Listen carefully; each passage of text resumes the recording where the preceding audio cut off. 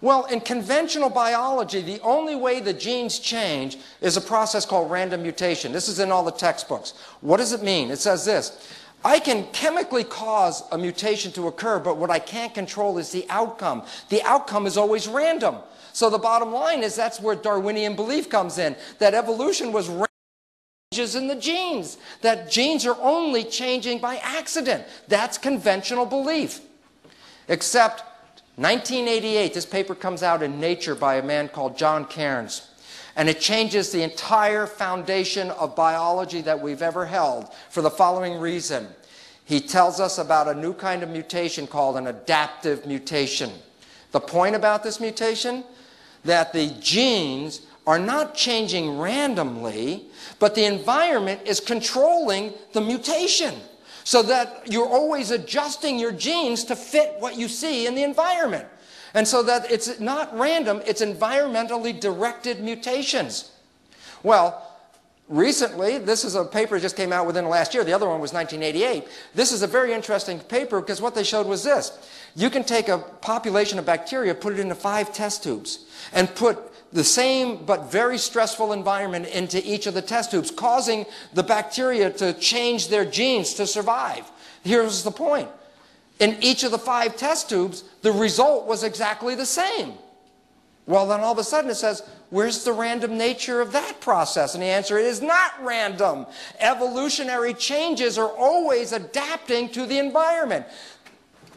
These miniature adaptive radiations unfold in the same way every time, governed by the available environmental niches. Here's the point. We adjust our genes to fit the environment that we think we live in. And I say we think we live in because perception may be right and perception may be wrong. And therefore, perception is belief. And if this is true, do you understand what this means? It's belief that changes your genes. It's your perception that changes your genes. It's not an accident.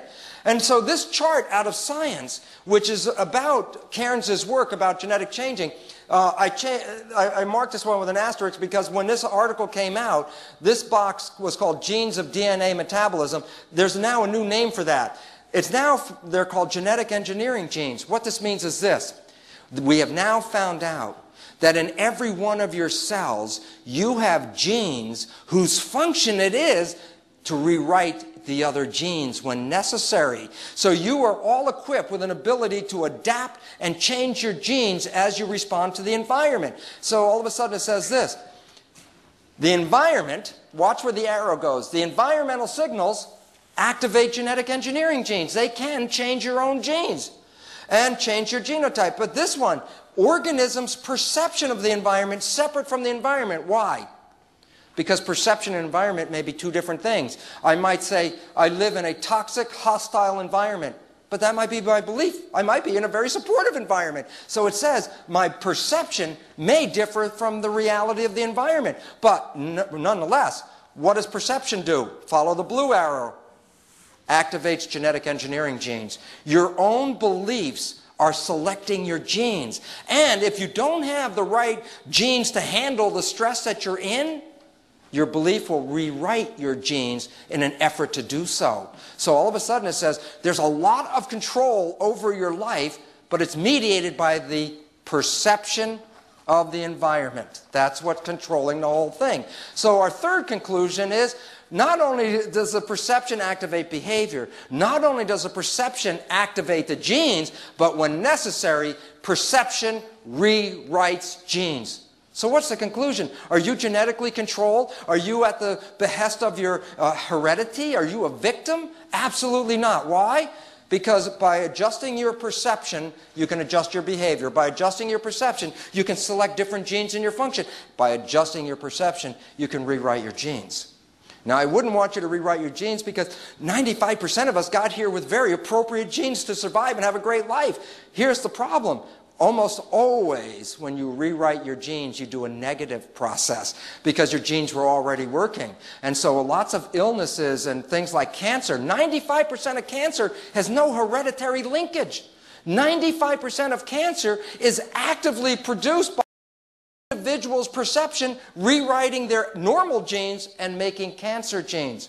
All of a sudden, unfortunately, remember when I told you when you were a victim of your heredity, you could be irresponsible because the genes just came that way.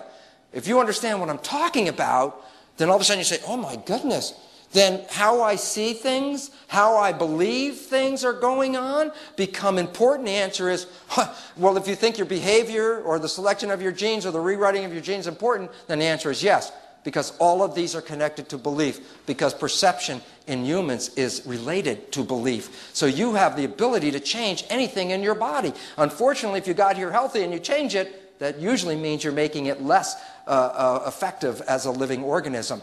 So the bottom line is this: the perception of the environment, your nervous system sees the environment and interprets it. So here's the real environment, here are the cells. Interestingly enough, if I would take dystrophic patients and take muscle cells out of their body, in many cases when I took the cells out of the body and put it into a good environment, the cells grew beautifully and grew healthy and well.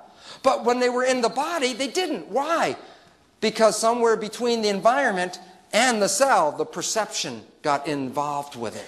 So our beliefs are altering our biology at every moment, at every time, okay? So the question is, what kind of beliefs and genes am I affecting?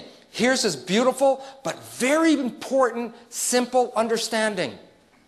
The genes in your cell are the equivalent of programs in a disk in a computer, okay? And the bottom line about it is this: what kind of programs then are in your body? And the answer is simply this: there are two classes of programs. One class is for growth and reproduction, which is a form of growth, and the other is for protection. So that the bottom line is this: when you walk into the environment, you're either going to select growth programs or you're going to select protection programs. And I'm going to explain why it's either or. I'll give you a simple understanding. I put a cell in a petri dish. And in one petri dish, I put nutrients here in front of the cell. In another petri dish, I put toxins in front of the cell. And then I wait for a period of time. What's going to happen? The answer is this: cells always move toward signals, nutrients or whatever, positive signals, because positive signals encourage growth. On the other hand, when a cell was confronted with a toxin, toxins threaten survival. So what does a cell do? It doesn't move to the toxin. What does it do? It moves away. And therefore, cells always move away from negative signals. Why is that important? If I'm a cell and there's toxins, there's food here, I'm going to move this way.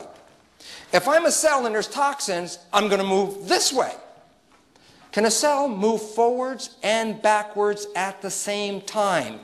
And the answer is no. Why is that relevant? And the answer is simply this: when confronted with an environmental signal, the cells have to make a decision to be in growth or to be in protection. Why is that relevant? Because when the cell is in protection, it stops growing.